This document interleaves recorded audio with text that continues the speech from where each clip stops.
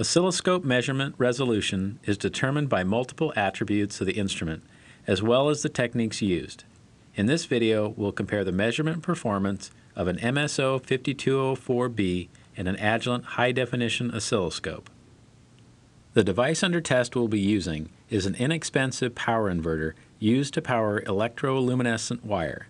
It has a flash mode that outputs high voltage bursts.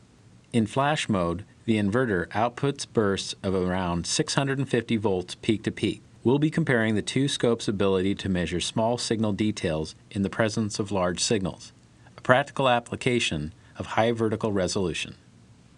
The oscilloscopes we'll be connecting to the inverter are a Tektronix MSO5004B and an Agilent 9000H, both using the standard passive probes.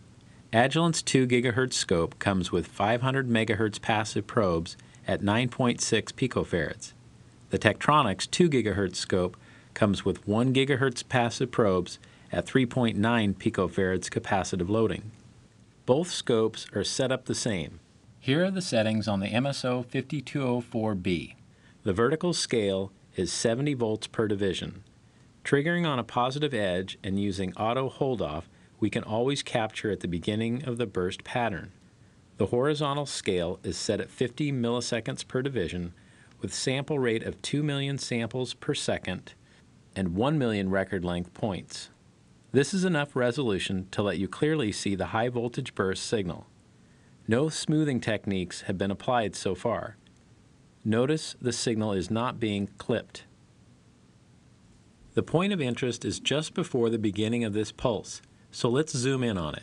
Even though the sample rate is set to 2 million samples per second, the instrument is actually sampling at a much higher rate.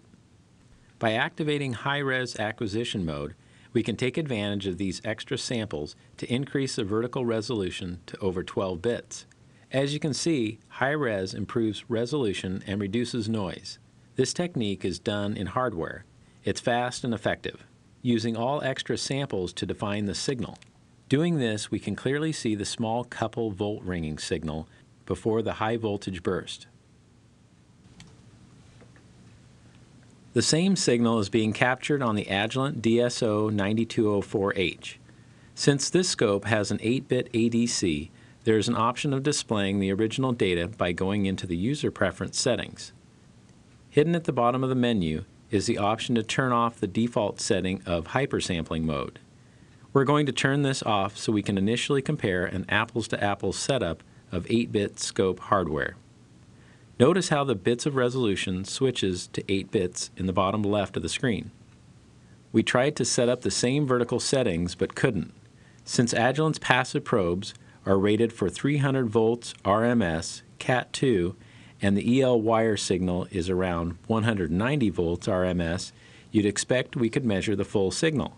Unfortunately, the acquisition hardware limits the vertical scale to 50.1 volts per division, resulting in 38% of the signal being clipped. We're going to keep it at 50.1 volts per division and move on. To use a similar setup as a Tekscope, we're setting up 50 milliseconds per division with 2 million samples per second. We'll set up a hold-off trigger of 300 milliseconds to keep constantly triggering in the same spot. Now let's look at that ringing again in front of the burst. Notice Agilent's lack of vertical zoom here. We're limited to 2 options. One rescales your vertical horizontal settings, and the other is a horizontal zoom. In order to have a full capture and zoomed window, I need to set up a math function to see the point of interest in the presence of the burst. I'll select Magnify and set some parameters. Remember how this is a high-definition scope? On the Tekscope, we used boxcar averaging to reduce the noise to see the signal of interest. On the Agilent scope, we'll need to be in their special hypersampling mode in order to see the signal of interest. Let's turn on hypersampling now to see the signal of interest. Hypersampling uses a boxcar average technique like Tek, then applies a 2-point moving average to the data in addition. Notice how the noise is reduced and the signal comes out of the noise floor. This waveform looks pretty good, partly because clipping the high voltage signal has improved the vertical resolution. Similar to Agilent's hypersampling 2-point moving average, Tech can apply a variety of math smoothing effects very easily.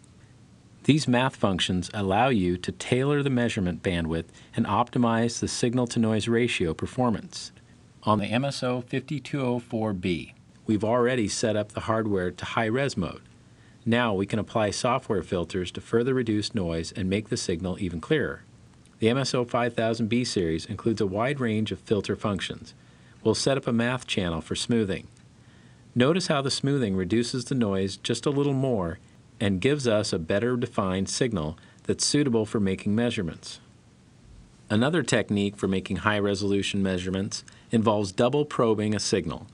On the Tektronix scope, I'm going to add a second channel and maximize that small ringing signal. Once scaled, we can see both the full signal on channel 1 and the small ringing on channel 2. Seeing these two parts of the same signal maximizes the dynamic range of the ADC and gives us more resolution on the points of interest. Not to mention, 2 Tech probes offer less capacitive loading than 1 Agilent passive probe. Overlaying the Tektronix captures with a single probing or double probing option compared to the Agilent Keysight scope, notice how we're able to measure a few volts in the presence of a large voltage. Remember, the Agilent scope was not able to acquire 38% of the waveform with standard probes. Are you willing to trade off a little bit of resolution for the ability to see your overall signal? We saw that noise can often be a limiting factor in making high-resolution measurements, and in most cases we have to take steps with both instruments to condition the signal just right. Scopes are complex systems, and measurement resolution is determined by multiple elements of the system. Consider the whole system, along with all the features of the instrument, not just a single specification.